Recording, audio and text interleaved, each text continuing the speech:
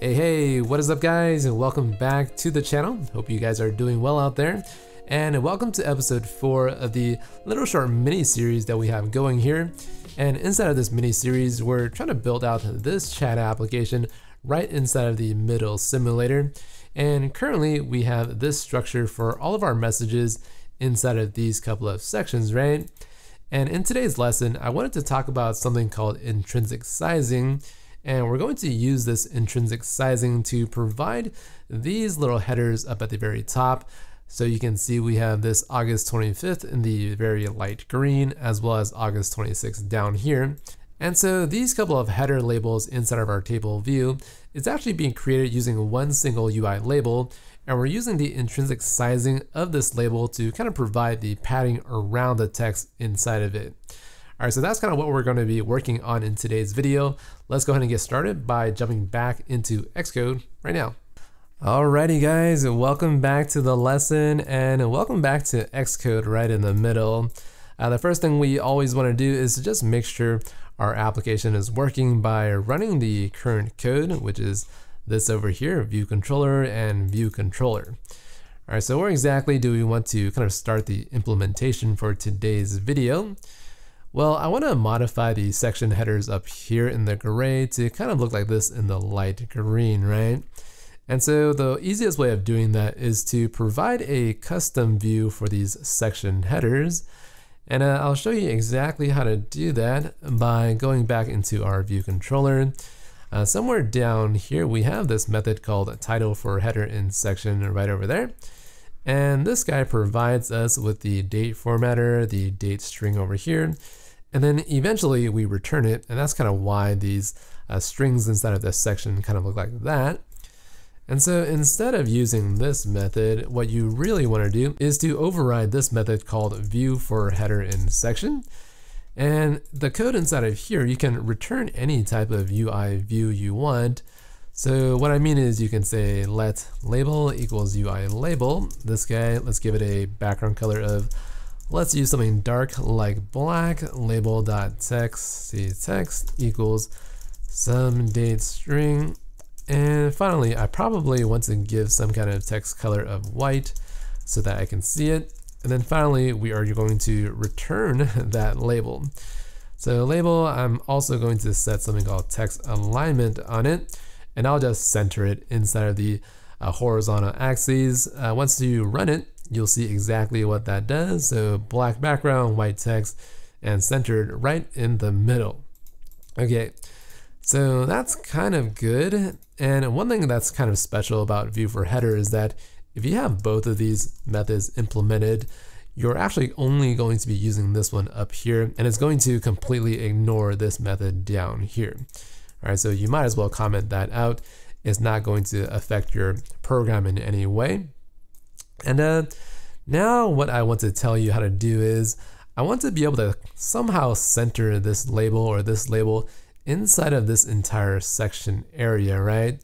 So the only way that you can really do that is to provide a container view for the entire section, and then you want to center the label inside of that container view somehow. So let me show you how to do that as well by going back into view for header and section. And so inside of here, I'm going to create this thing called a container view. Let it be of type UI view, and we can return this container view at the very end of our code. Let me wipe out return label. And so this container view is actually going to contain our label. So container view dot add subview, and let's pop in the label over here. Okay, so that looks great. I believe if I run this, I don't think I'll see this label at all, but let's kind of see what happens. And there you go, our label is kind of gone. And the way I'm going to actually center this label over here inside of our container is to provide some center X and center Y constraints. So let me show you how to do that by going back inside of here. And the first thing I probably want to do is to enable auto layout by setting this guy to false like that. So this guy sort of enables auto layout. You can think of it that way. And then for the actual label, I want to center it using the center X anchor and also the center Y anchor like that. And the way you perform the centering is to constrain it equal to some kind of constraint. And let me just type this out. So container review, I want to center on the X anchor. And we might as well activate it while we are here. And for the Y anchor, we'll do something very similar. Container review and center Y anchor is active equals to true. And I believe I can run this, and hopefully I'll see this black label inside of my container. And bam, there you go. The entire section is spanning from the left side over here all the way to the right side. And then our label is kind of inside of it over there. Now, the next thing I probably want to do is to somehow increase the height of this section container so that I can get some padding on the top of this label. So there's some padding right there, right? So let's do that by going back inside of our controller here. And you can specify height for header in section. And I think I'm returning a value of 50. I believe you have to provide an override for this function as well. So let's just do that. And once you run it, you'll see that you'll have some spacing up at the very top there. And everything is looking much, much nicer, right? We have our label being centered. And the only thing that we're missing here is the ability to kind of provide this corner radius for our label, as well as some padding that's around it. So you can kind of tell there really isn't any padding on this some date string guy, right? So how exactly do we provide that padding? Well, I'm going to actually create a custom label, and then I'm going to give it a custom intrinsic content size. And the intrinsic content size is basically the default size that you have for your label component. And you can actually increase the intrinsic size and it'll give it this padding that looks like that over there. And let me quickly show you exactly what the code is for that, and it'll make a lot more sense there. So the way to do this is to, somewhere inside of your project, you can create a custom class. So I'm just going to put it right above our code here just so that it's easy to see what's going on. This guy, I'm going to call it date header label. I think that makes sense. We're going to subclass the UILabel component. And inside of here, you can provide intrinsic content size, give this an override, hit that, and just return some kind of value. So this expects you to return a CG size as specified right there. CG size has two properties or kind of parameters that you need to provide for it. You can give this value a 200 and 100 like that. Let's kind of see what that does by going over here. For the date header label, we can actually use it instead of the UI label down here for the some date string. And once you run this, the label should be a lot larger inside of your container. All right. So that's what it looks like with a width of 200 and then a height of 100 like that. So it looks really weird, right? And the way to fix this so that you can kind of have the original content size but a little bit larger is to use the super value. So let me kind of show you this code here. So let original content size, and you just want to call super, which is the parent class. And you want to get the original content size by doing that. So super intrinsic content size. And we're going to use this and say original size dot width. And we're going to use a value of, let's say 16. I guess that sounds like a good value for me. Original content size, height, and we'll add something like 12 there. And let's try to run this now, and you'll see that the black background is a lot smaller and it should match the actual text inside of it.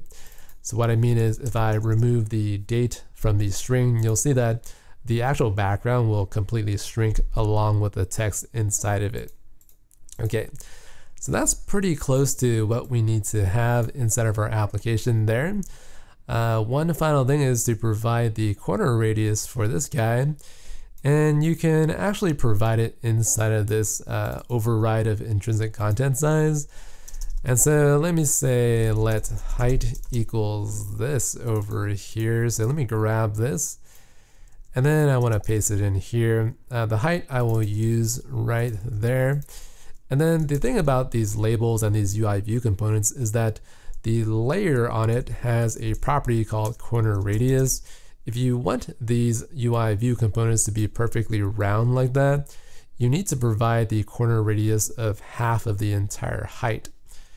So let me show you what I mean. So height over 2, and let me try to run this. You should be able to see exactly what's going on. So it's not round at all. One reason is because you can actually say mask to bounds equals to true, and that pretty much is going to make your rounded corners show through inside of your labels or UI view components. All right, so that looks pretty good. You can modify this to be a little bit larger, so 20. That'll widen the left and right sides a little bit. You can modify these values to be whatever you want, obviously depending on your design, right? One last thing you might want to do is to shrink the font size down a little bit. So label.font equals UI font, and we'll use bold system font. And let me try to give it a value of 14. I think that sounds pretty good. It should match this a little bit better. And so once you run that, that's exactly what you have. So much nicer looking design there.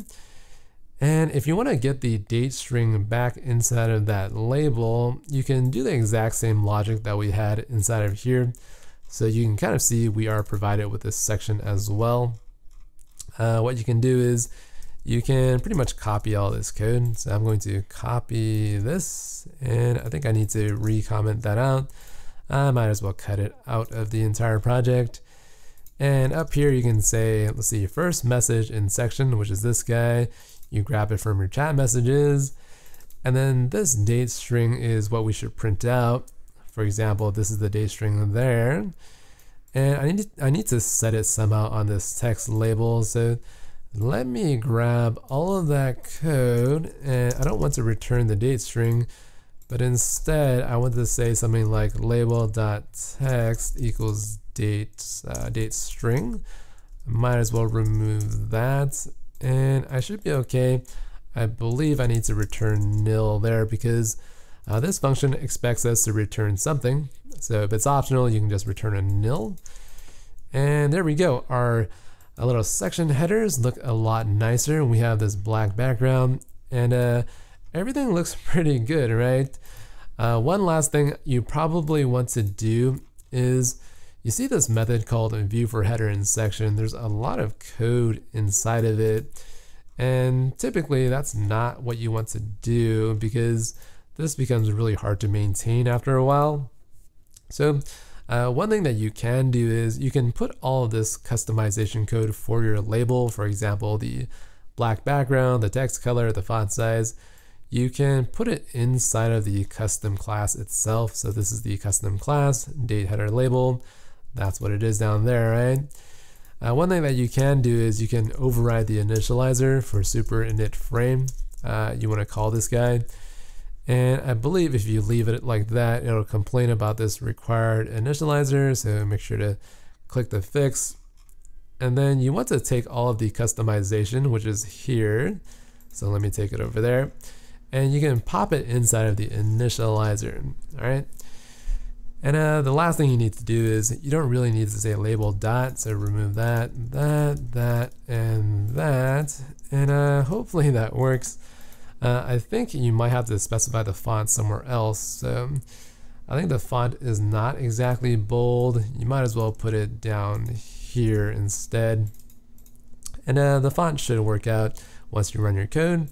It should be a little bit thicker, but you know, if it doesn't work, or if it does work, you can just keep it there if you want to do so. Now, the one last thing I probably want to show in today's video is to somehow fix the padding in the table view for all of your chat messages. So you can kind of see the padding over here is a lot nicer, and these gaps right there, and there, they're kind of large, right? You can go back to your chat message cell, and somewhere in here is kind of where you're providing the padding. So you see top anchor is 32. If you change that to 16, I think things will look a lot nicer. You have to provide the design that you want and the padding that you want over here. And once you make the change, it starts to look a little bit better. you probably want to do some more customizations yourself, but that's kind of how you get the look and feel that you want. Alright guys, that's gonna finish up for today's lesson. Hopefully you guys enjoyed it and hopefully you guys learned something new. In the very next video, I'm gonna show you how we can group together all of these messages that we have inside of our table view and inside of our array.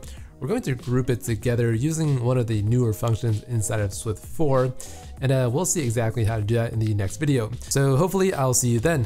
Bye bye guys.